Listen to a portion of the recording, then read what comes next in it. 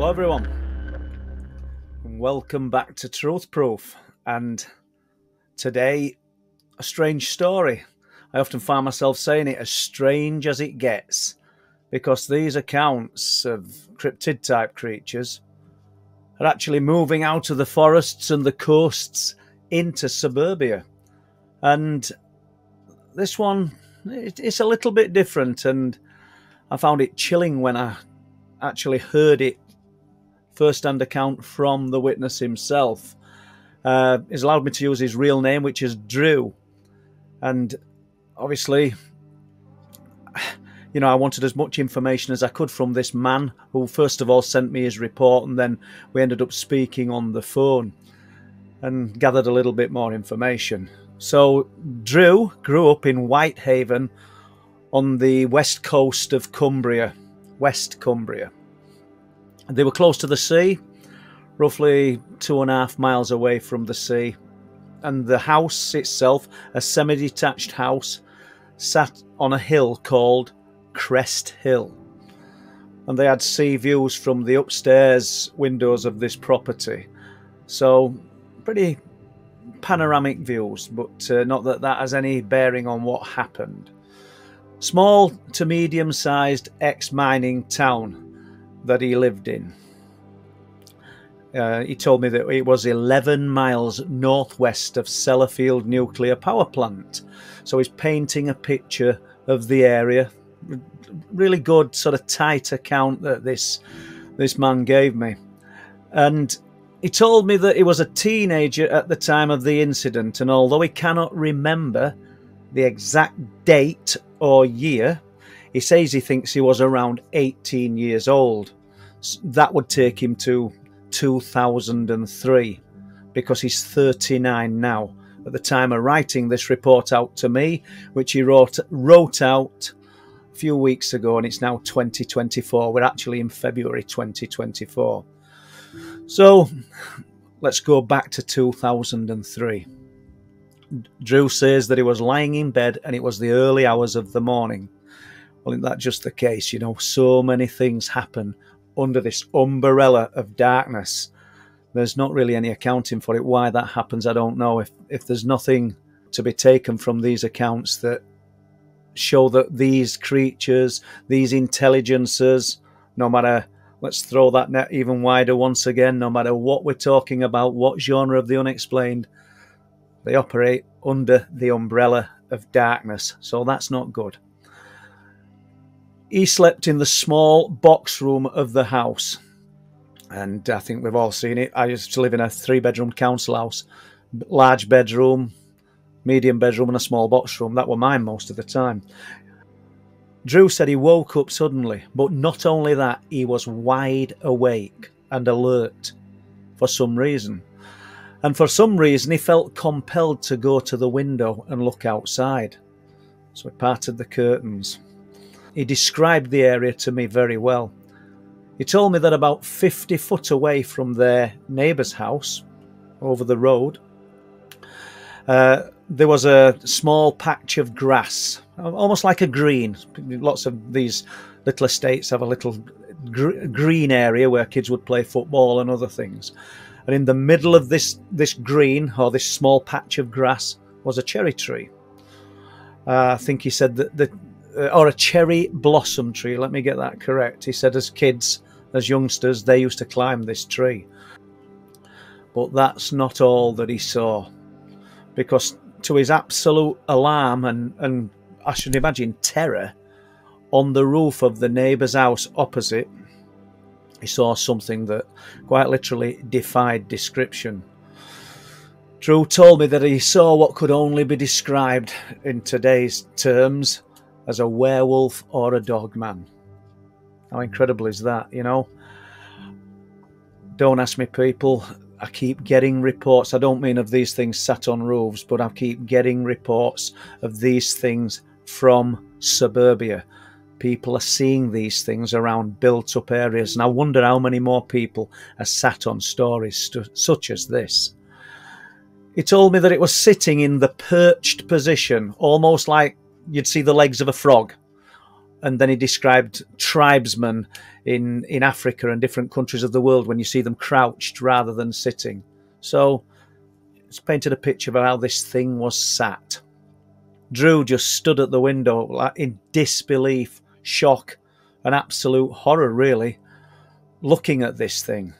Then things took a turn for the worse, because it moved from its position on the roof and began to walk down the gable end of the house. Now here's where it gets really, really freaky, because it walked like a spider, head first, except it was on 4 legs. How terrifying is that? Yeah, I can imagine it, but seeing is believing. You know, I speak to a lot of people who have told me really genuine, detailed accounts of these things that they've seen and experienced, and I've relayed them to other people. And they've said to me, look, you know, I believe these people are telling the truth, but for me, seeing is believing. And I don't blame people if they can't get their head around what some people are describing. I've taken enough reports now to know something that's genuine, and I believe this guy's telling me the truth.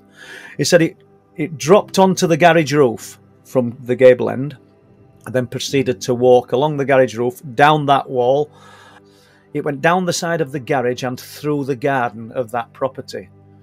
From there, he said, it went over the wall and up towards the cherry blossom tree. This sounds incredible, doesn't it? You know, and this is in the dead of night. And here's another interesting factor. He said it stood up and in one smooth motion reached out, took hold of the tree and literally stepped into it. How does that work? Now, he told me that the cherry blossom tree wasn't huge at all, but it almost stepped up into it. And this thing, this creature that he's looking at, was big and it looked very muscular. He said at least 7 foot tall, maybe 8 foot tall, but very, very big. Drew later checked on Google Street Maps and the tree is still there. And he thinks at the time the tree must have been around 15 foot tall. So interesting in itself. When we spoke on the phone, I asked him a few questions, and he told me that he didn't recall seeing the tree bend or move. So we're looking at something 7 to 8 foot tall, very broad, very muscular, must weigh 400 pounds at least. And it grips hold of a tree, pulls itself into it, and the tree stays rigid, or not even teetering. How does that work? What are we dealing with? So the tree never bent, never moved. He also said that it must have been winter because in a later message he said there were no leaves on the tree. Obviously that's the way he could see it. He went on to tell me that it was holding onto the tree with one hand, and he remembers seeing 2 extending claw-like fingers sticking out in a V shape. And he emphasised that it was a hand rather than a paw, but huge claws on the end of them. All very detailed for this young man's sighting, 18 years old approximately. He said that it was as if it was looking around. He said its colour was a silver bluish colour, by what he could tell from the lights of the street lamps. And one other thing of note that we need to stress here is that back then the road still had the amber coloured street lights, so that could have had some bearing on this silver bluish colour. I guess we'll never know.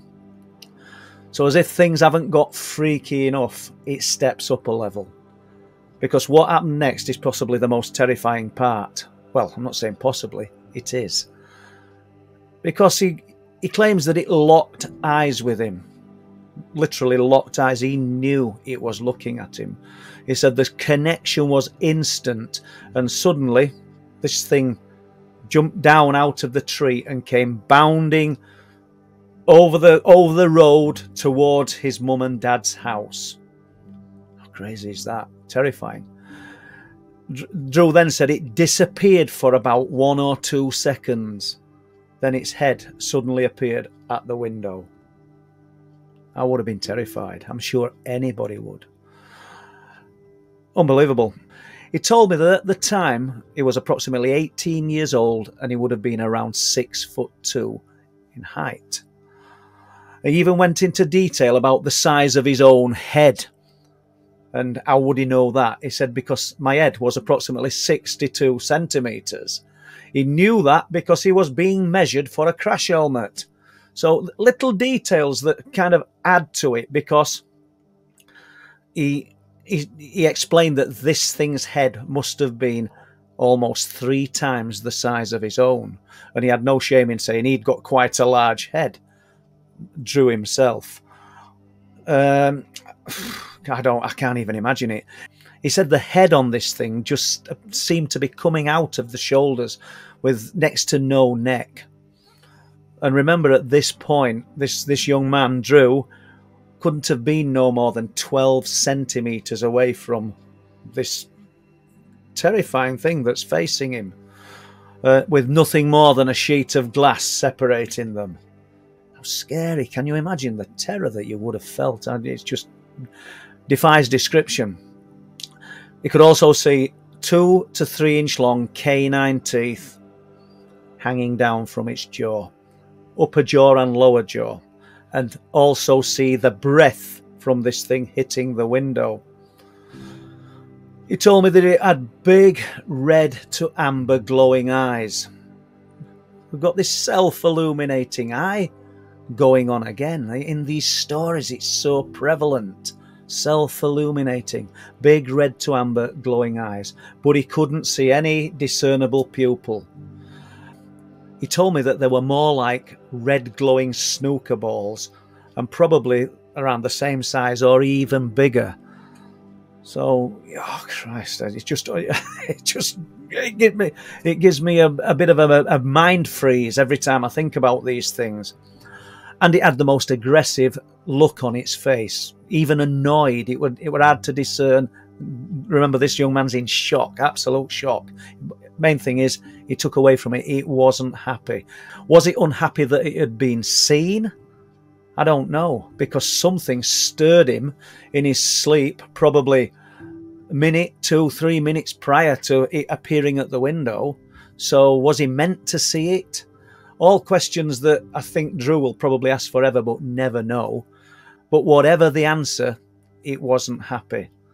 Now that's where the memories stop for this young man. Because the next thing Drew remembers was waking up in bed the next morning and feeling confused. At first he thought it was a dream, but then it didn't feel like a dream. And it never has all these years later, and as we've said, he's 39 years old now.